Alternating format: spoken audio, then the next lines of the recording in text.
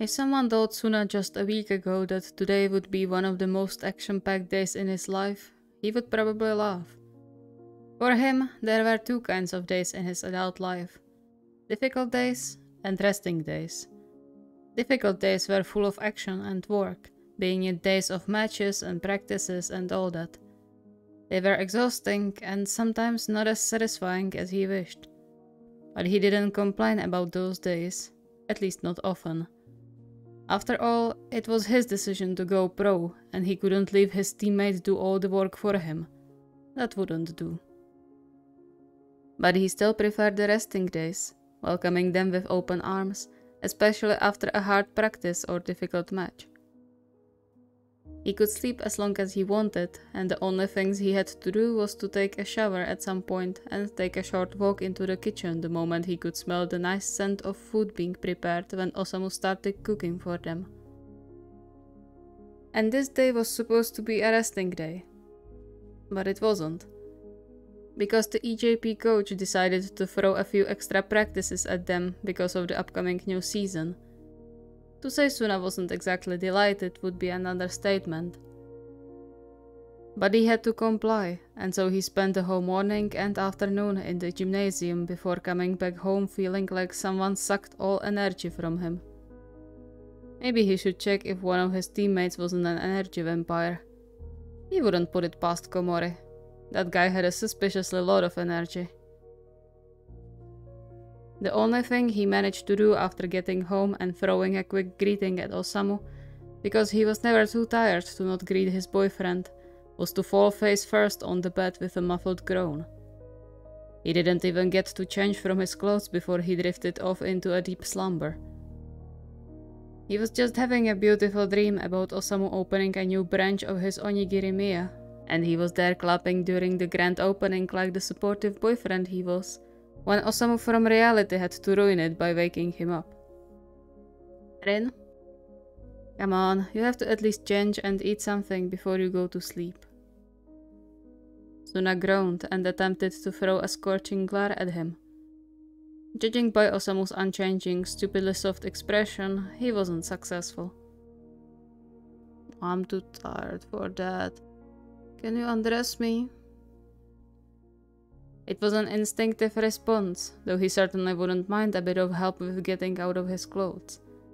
After all, Osamu seemed full of energy and surely would make the private while worth it. Osamu smiled and ran his fingers through Suna's hair.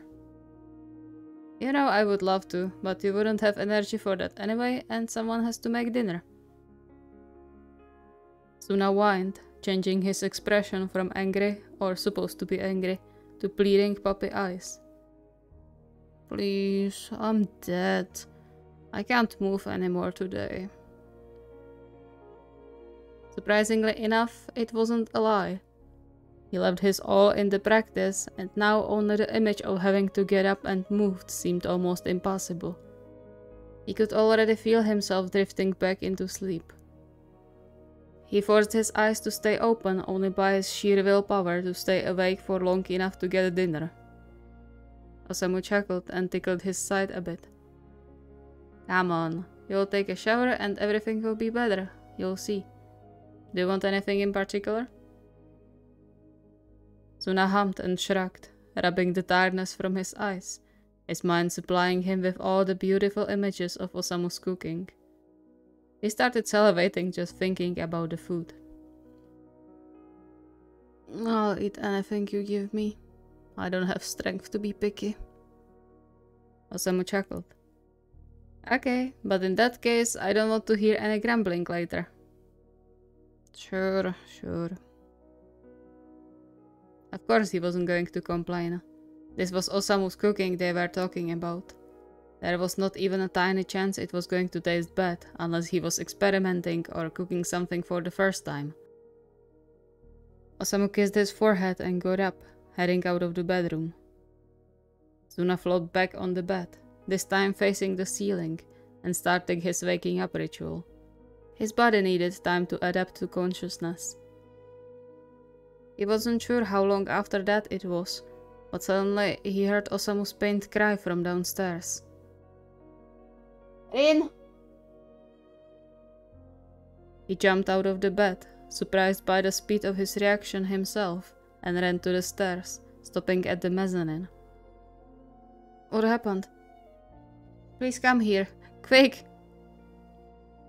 The frantic calling made his legs move automatically, and not even 2 seconds later, he stood in the kitchen.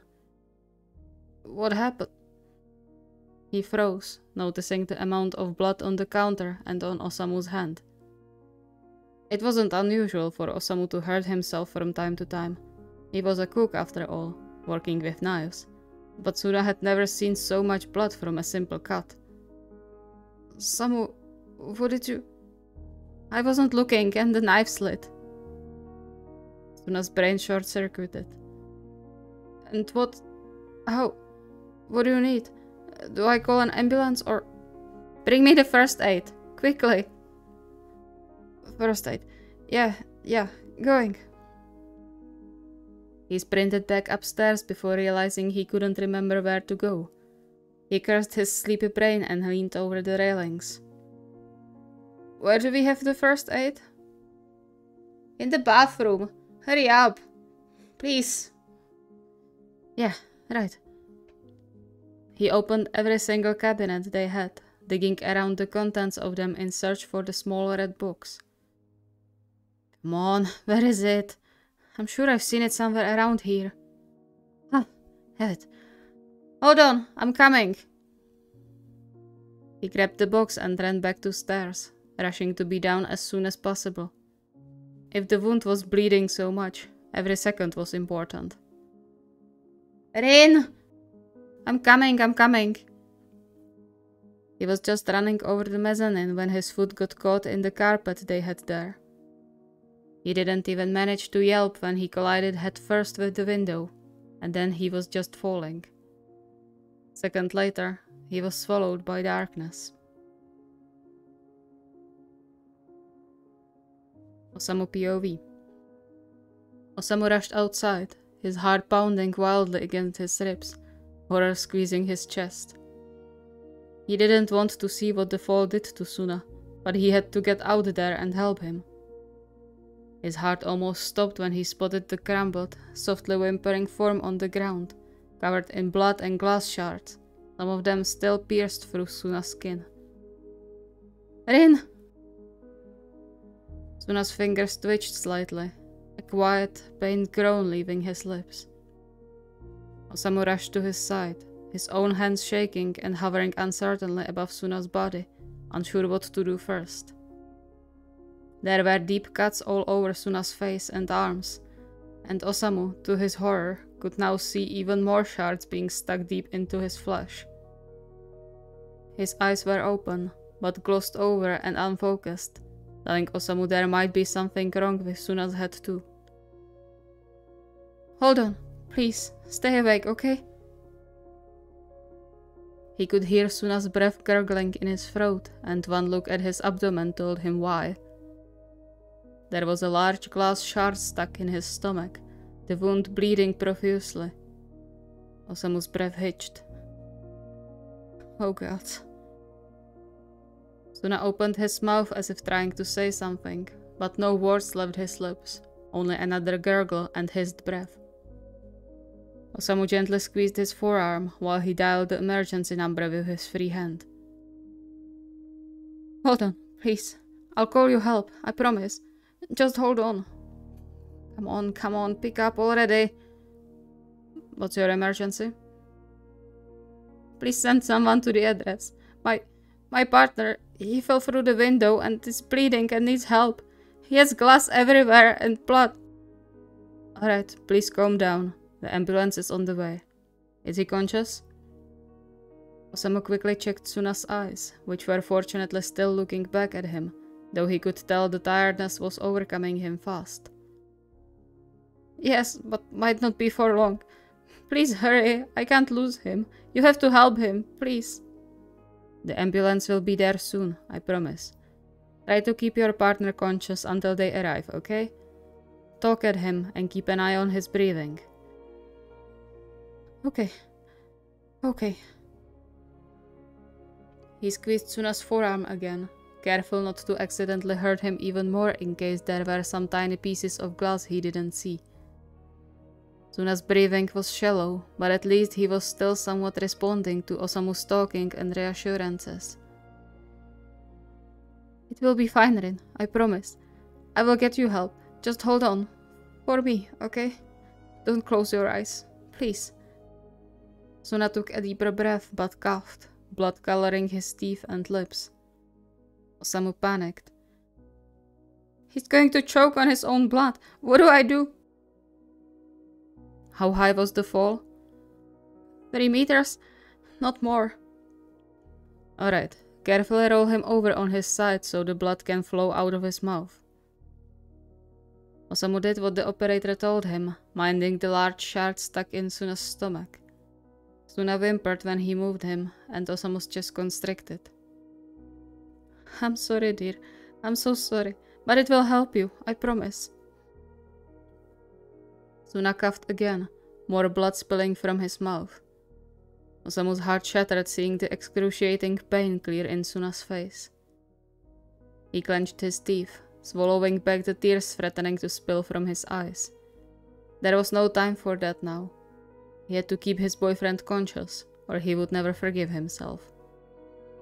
But he still wanted to cry when he finally heard the sirens approaching. It's going to be fine. Everything is going to be fine again. He paced around the waiting room, feeling like a cat on the hot roof. Suna was admitted for surgery immediately after they arrived in the hospital about 4 hours ago, and no one wanted to tell him if he was alright and how long that surgery would take. He noticed one of the nurses was occasionally throwing weird looks in his direction, but he didn't have the mental capacity to care at that moment. He had to know if Rin was alright. Nothing else mattered. Please be okay, please be okay. He startled when someone tapped his shoulder. He expected it to be a doctor or another nurse that would finally tell him if his boyfriend was going to be fine, but paused when his gaze fell on the police badge on the man's chest. Mia Osamu? Yes. What's wrong? We got a call about what happened to your partner as a suspicious event that could show some sort of domestic violence or attempted murder. Osamu froze. What? I'm sorry, but I have to ask you to answer a few questions. But it was an accident. He ran down the stairs and probably stumbled over something. I know I shouldn't have rushed him, but I've never hurt him, I swear. He's my boyfriend. Why would I hurt him? I just want to know if he's okay. Why doesn't anyone want to tell me if he's okay? The panic squeezed his chest, making it hard to breathe. How could anyone think he would hurt Rin? He loved him more than anything. Why would he hurt him? The policeman took him by his shoulders and carefully set him down on the nearest chair, squatting down to his eye level. I'm terribly sorry. I know now is not the best time, but we have to deal with reports like this no matter how crazy it might sound. Will you be able to tell me how it all happened? As detailed as possible, please, so we can avoid any possible misunderstandings later. Osamu shakily recalled the whole event. He told the policeman everything from the prank to how tired Suna was and how unfortunately placed the window on the stairs is. The man wrote everything down, patiently steering Osamu back to the topic when he slid back into panic about Suna's injury. I swear I would never hurt him. I know it's my fault for rushing him, but I would never do anything to him. You have to believe me. The man patted his shoulder, giving him a soft, encouraging smile. I do believe you, but in return you have to understand this is a necessity when we get a report like this. It's nothing against you. Heck, I know your partner from the matches. I'm actually his big fan. We watch every EGP's match. He doesn't look like someone who would let himself be pushed around if this really was domestic abuse. But either way, my colleague will come in shortly to ask about it your partner too, so we could be 100% sure. Osamu took a shaky breath and slumped deeper into the chair. I understand. Will I be able to see him before the interrogation? I'm afraid we will have to stay here until after the questioning, to avoid any protests about you influencing the questioned person. Osamu wanted to cry. Not only no one wanted to tell him if his own boyfriend was alright, but he also had to wait until Suna got questioned if Osamu was abusive or tried to kill him. Alright. They waited in front of the rooms for another hour or so. Osamu was still shaking, but surprisingly enough, the other man's presence somewhat calmed him down. At least a bit. The man was kind and talked his panic away with stories from his work, taking Osamu's mind off the subject at hand. He even convinced the doctor to tell Osamu how Suna was doing. According to him, Suna lost quite a lot of blood, but thanks to the shard it wasn't any life-threatening amount. He was also already awake, which was a good sign, and apparently asking for Osamu. The policeman nodded and upon seeing Osamu's unrest, called over his partner to finish the investigation. He himself stayed by Osamu's side outside of the room. It didn't take long before they heard a raised voice from the room, and Osamu had to smile, recognizing Suna's sharp voice. He couldn't understand what Suna was saying, but he was happy his boyfriend was feeling well enough to go on a tirade. The door opened and the other policeman walked out, looking slightly shocked and confused. Are you Samu? Osamu perked up. Yes. Your partner is... he's asking for you. Quite relentlessly, might I say? Osamu looked at the man next to him uncertainly. Can I? You said I have to wait until... Let Samu in! Now! Please come inside. I think I have what I need. Just go inside and calm him down, please.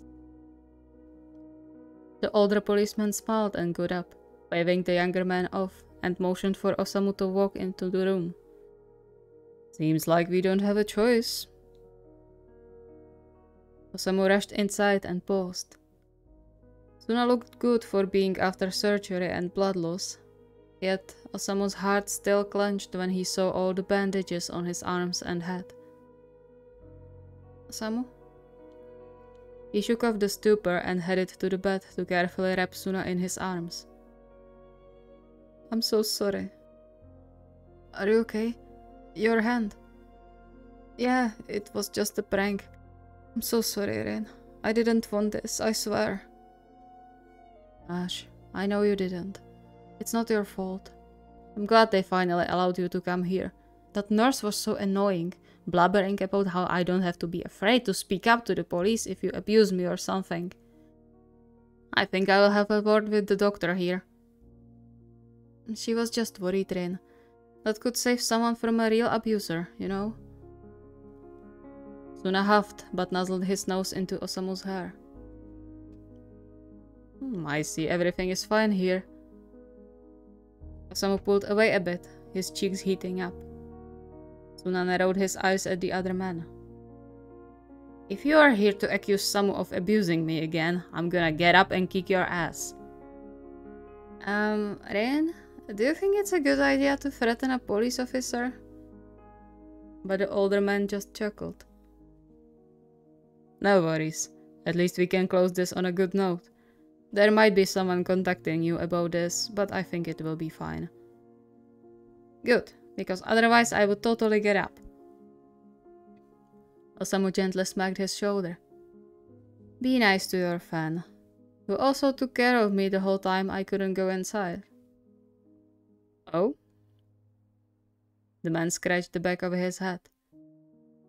Yeah, I know this isn't entirely appropriate, but could I ask for an autograph? The guys on the station would burst with envy. Suna snorted. Sure, for taking care of Samu. They were soon left alone after the policeman bid them farewell with a happy smile on his lips, hiding the autograph paper in his pocket.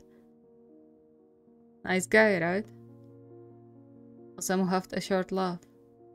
Yeah, I guess we got lucky, otherwise I could have been handcuffed and on ride to prison. He became serious again. I'm sorry, Ren, for the prank. Suna sighed, but reached out to tug Osamu closer to him. Well, I guess it could have been worse. But you really scared me. I thought you are bleeding so much for real. I'm sorry. I'll forgive you if you never do something like this again. Ever. Promise me. Osamu smiled and leaned in for a kiss. I promise.